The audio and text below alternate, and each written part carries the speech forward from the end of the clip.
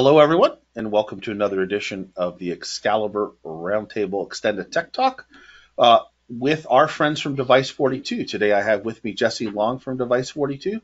Jesse, thanks for joining me today. Yeah, thanks for having me. As those of you that might be following kind of what Jesse and I have been talking about with the Device42 platform, um, we have another exciting addition for you here today where we're going to talk about application dependency mapping for cloud migration. Jesse and I had talked a little bit as we kind of rolled into this recording, and Device42 has a really neat set of tools available for cloud migrations. And so, Jesse, I want to kind of turn it over to you, and let's talk a little bit about what Device42 has in store for folks that are planning a cloud migration. Yeah, so really it's just kind of discovering the devices, discovering kind of what's happening in the infrastructure and not just, what's talking to what and how often, but it's also how things are performing.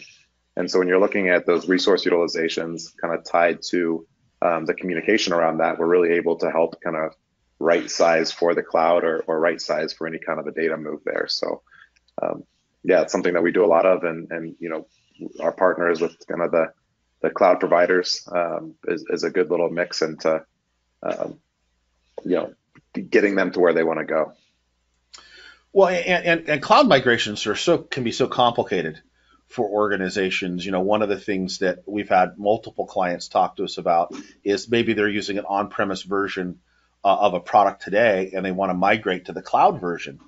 And their first question is, well, what the heck is hooked into this? Because they may have integrations to all kinds of different systems. You think about ERP systems and other platforms that might be being migrated to a cloud sort of version. In many of those systems, you have oodles and oodles of integrations to all kinds of other things, and that builds up over time. And so to be able to get a full picture of really what's involved, really where the dependencies are, um, lets you have a really good plan for migrating to the cloud. So I know you've got some things prepped for us. Why don't you want to show us a little bit of what the things Device42 has available for Sure. this? Yeah, let me bring this up real quick. Sorry. So yeah, essentially, I guess the different components of Device 42, and I'll share this real quick. So you have a device. So here's a MySQL server. This happens to be a virtual device, but it doesn't really matter if it's virtual, physical. We're looking at kind of how these things are made up. Operating system information and so on. But the biggest takeaways where we get into that application dependency is we're looking at that service communication, and we're also looking at that utilization of this device. So we can come in and say, hey, here's how much CPU, memory, disk, networking stats. So how much that's actually consuming. And then we can also tie that into looking at the topology of this device. So this MySQL server, this database, kind of all the communication that's happening around that. So you can see this MySQL server here. You can see the components it's communicating through. On the right-hand side, you can see how they're communicating. So you can actually see, that Java communication, what worker ports, worker IPs Java may be using. So this is kind of one component of it. This is looking at all service communication. This can get a little bit muddied or kind of a spaghetti plate. So one thing that we can do is say, hey, let's clean up the noise and just show application relevant data only. All of the components that make up that application and say, okay, this Apache server is sending information to this Tomcat server, what type of communication? This Tomcat's then sending it to this MySQL server, what type of communication? So that's where we're looking at those communication strings, and we're also looking at how these things are performing to really help build this, and get all the way into what we call a business application, that you can kind of name these things and say what these components are doing and create, how critical is this? Who's the ownership of these devices or these components? So being able to look at all of that and then move this into something that we call our cloud recommendation engine, is where we're seeing a lot of being able to move that and kind of takes out the unknowns of that migration. Yeah, and one of the cool things is as you start to look at that mapping, as you talked about, you can, by looking at it's what data is going where. So it may be much easier to identify, for example, REST integration points Right. that may be unidirectional or even bidirectional in many cases. Because one of the things we saw with a recent effort with a customer that was going through this exact process was there were a number of bidirectional REST integrations. Well, not only do you have to change the integration point for one side, you have to do it for the other as well. Right. um, how are these things going to be talking to each other? Because it changes when now the applications move to the cloud, where that integration endpoint may be. The integrations can still work the same, but that helps you uncover those little hidden gems, or sometimes, as happened in this case, there were a couple surprise integrations that they didn't know Yeah. had been made at one point or Yeah. another.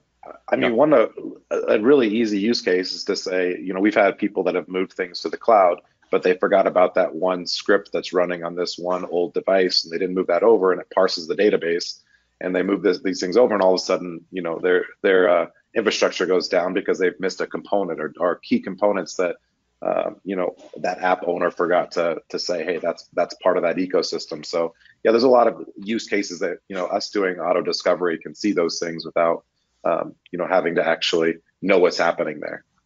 Well, and you guys are getting down to that really bits and bytes level.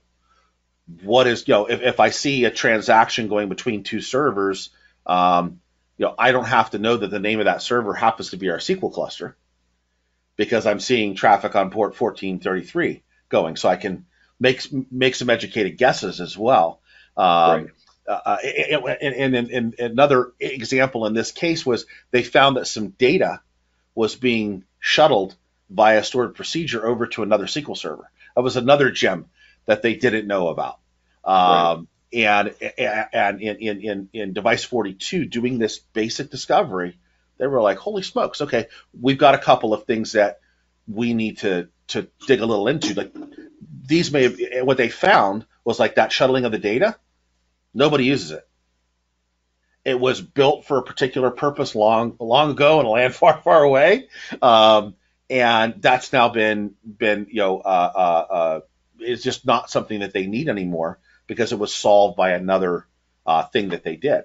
But it was Right. still not, you've got these large amounts of data that are transacting over, and you're taking up storage space in the database, and you got a database that you don't need, that may be being maintained, or DBAs may be doing stuff with because it's part of their role.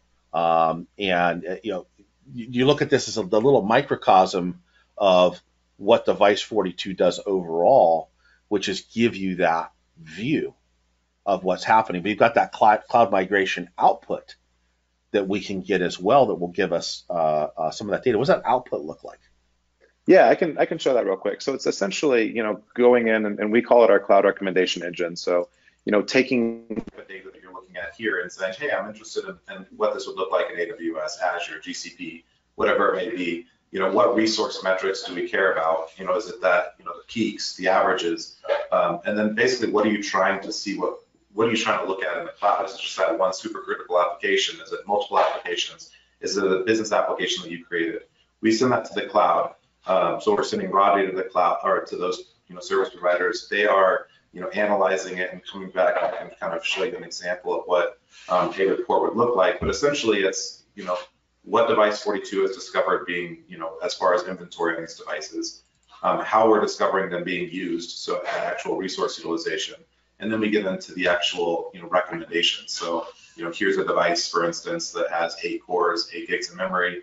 AWS is recommending this instance size, but only 4 cores because you're not utilizing all 8 cores. So it's really, helping with, making you feel good about, hey, this is right size, this is what I need, not, what I have. If you just do that kind of forklift move, a lot of times things are over provisioned, which is fine when it's local, but when you move it into the cloud and you start, paying their costs, that's where it gets more expensive. And then we can also get into, hey, here's some things that Server 2008 standards, not something you can move to the cloud. You have to, upgrade that to R2 or whatever it may be. So just being able to get these outputs, and it's going to be the same with Azure, different instance name, and they might recommend something different here. And then the cost as far as monthly, multi-year, whatever that is, the cost is going to be different there as well. So.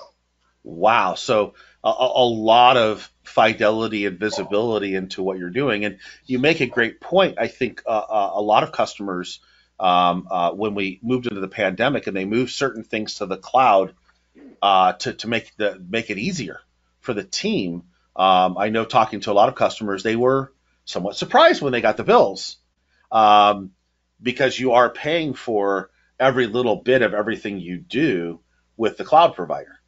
Data throughput and number of cores and all sorts of other things. And all of a sudden, there were some shocking bills. There were a lot of great articles that were written about it. Where I'll give Microsoft and Amazon all the credit in the world. They work with customers because they realized, hey, folks didn't really understand what was happening, and we've seen now tool sets and other capabilities, like you're showing, become available, to help folks understand. Well, look, here's the load this thing is taking. You really don't need to have this in the cloud as a course. You can always add cores to it if you find that it's under load. But you may have scaled it with your hardware, because you start thinking about companies with large data centers. They had hardware to throw at it. Right. Yeah, And and another kind of another big component to that is, a lot of times customers ask like, "Hey, what's in it for AWS? Like, why would AWS recommend a tool like this? Why would Azure?" Because a lot of times customers aren't going to the cloud because there's that huge unknown of, I don't want to overpay, and I don't. So they're just sitting there and saying, "Okay, let's just buy another, you know, uh, compute box or whatever it may be locally, because I want to move to the cloud, but I don't know how to get there." So we're kind of giving that vision and telling you what that would look like in the cloud. So it's a pretty good relationship. that's fantastic. Leveraging your tools that can, we're populating the CMDB, we're doing all this other great stuff, but we have all these other capabilities that sit in a tool that we could already have within our environment, that's ready for us to use when we need it. Right. Jesse, thank you for sharing those tidbits with us. For our folks that are out there, we'd love to show you more about Device42. If you're planning a cloud migration, let us show you what Device42 can do for you, to help you get there, and then also, if you're already in the cloud, help you ensure that things are working the way you need them to. Jesse, look forward to our next conversation. All right. Yeah. Thanks for having me.